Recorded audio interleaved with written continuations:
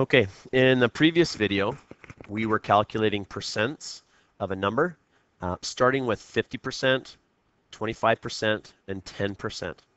Now, if you haven't had practice doing that and you don't know what you're doing as far as calculating percent mentally, you should watch that other video first and then come to this one.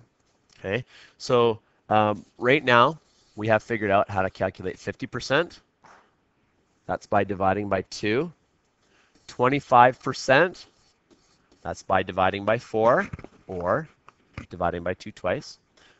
10%, that is dividing by 10, or what's much easier to work with or deal with or just keep in your mind is moving the decimal one space to the left. Okay.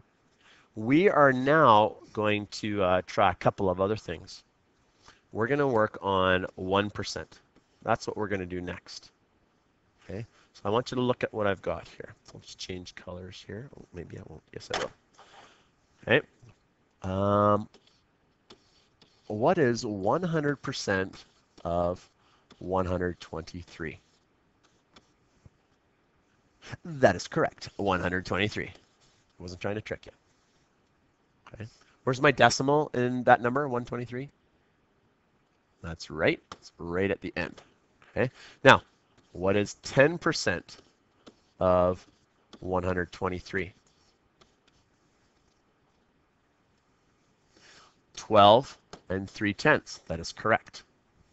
Now, with that in mind, what do you think 1% of 123 is?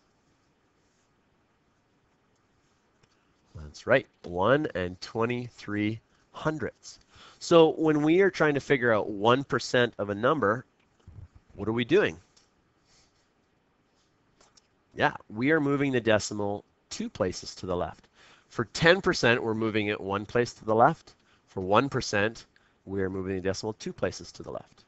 Now, I'm not going to go over this, but can you figure out how to calculate 1/10 of a percent of a number? I'll let you mull that one over. We'll not be talking about that one today.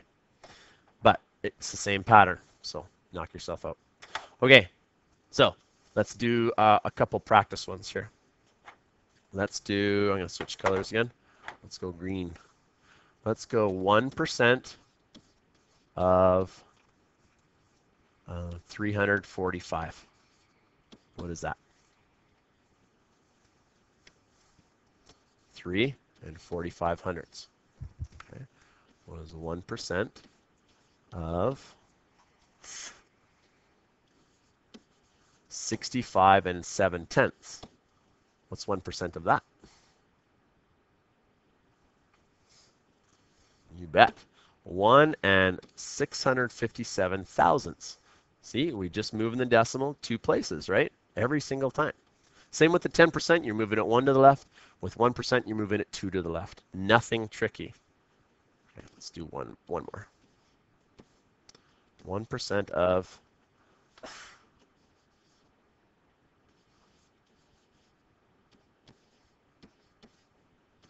you could even have goofy numbers. It doesn't matter how goofy the numbers are because it's a simple process.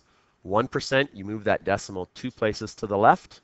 You should have 3 and 8,964 10,000ths. And that's how you do it. Piece of cake. Okay, easy peasy. Okay, I'm going to move on. We're going to move on now to calculating 5% of a number. So let's jot that down. So I'm going to put a question up here.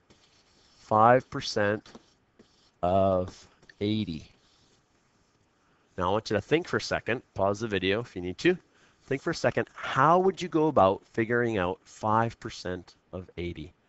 Remember, we don't want to make this difficult. This needs to be easy peasy. So 5% of 80, how would you do that? Okay, I'm going to explain how you do that. So I know how to do 10% of a number. So I'm going to do that. I'm going to go 10% of 80.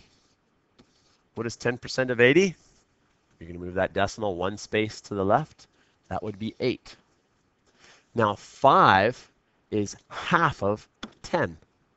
5% is half of 10%. So I'm going to take that 8 and I'm going to divide it by 2 as well. And that gives you 4. 5% of 80 is 4. Okay, let's do another one. 5% of 60. Okay, I'm going to take a moment here and you figure that out. Okay, now that you've had a little bit of time to think about it, this is how we do it. First we go 10% of 60, which is simply 6. We move the decimal over one space and we have 6. 5% is half of 10%, so we got to go half of 6. 6 divided by 2 is 3. So 5% of 60 is 3. Okay, let's give you some to work on now, and I'll leave that one up there as kind of a model. So I want you to calculate 5% of 46, 5% of, I should give you a little bit easier ones here, hey? 5% of, actually this is a good one to do. It's an easy one, but it's actually kind of useful. 5% of 36. Okay, so pause the video and give those ones a try. Okay, so 5% of 46 is going to be none other than, that is 11.5. 5% of 20 is going to be 1. Oh, sorry, I made a mistake. I was doing something completely different. Let's try that again. 5% of 46 is going to be 2.3. Wow, where was my head? 5% of 20, you bet, that's going to be 1. And 5% of 3.6, this one's a little trickier because you got to work your decimals a little bit more. It's going to be 1.8. That's a tricky one. Okay, anyways, the premise is when you're figuring out 5% of something, you figure out 10% first, cut it in half, and you are there. All right, now I'm going to move on. I'm going to introduce combinations.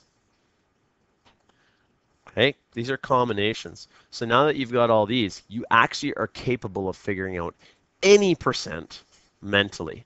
But I'm going to start easy. Let's go 60% of 40. There are actually more than one way. There's more than one way to figure these out.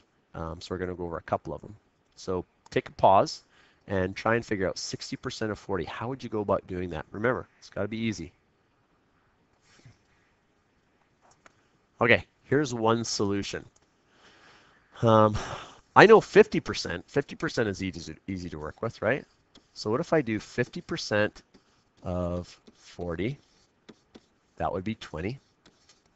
And then 10% of 40, which is 4. You add them up, and you get 24. So you know how to do 50, you know how to do 10, so you automatically know how to do 60. There is another way to do it. You could do, okay, I like working with 10% actually. It's my fave. So 10% of 40 is 4. How many 10% are in 60%? There's 6 of them. So we go 6 times 4 would give us 24. That's 60% of 40. See, no, so the idea now is that you're using combinations to figure out these different percents. So you could then, I'm not going to go through all these, but what about 35%? How would you do that one? Well, that's 25%. Plus a 10%. Piece of cake. What about 15%? That's a 10%. Oops. That's 10% and 5% together. And then you can go, well, we can throw out some other big ones. What about 85%? There's lots of different ways you can do it. You could do, you could do 10%.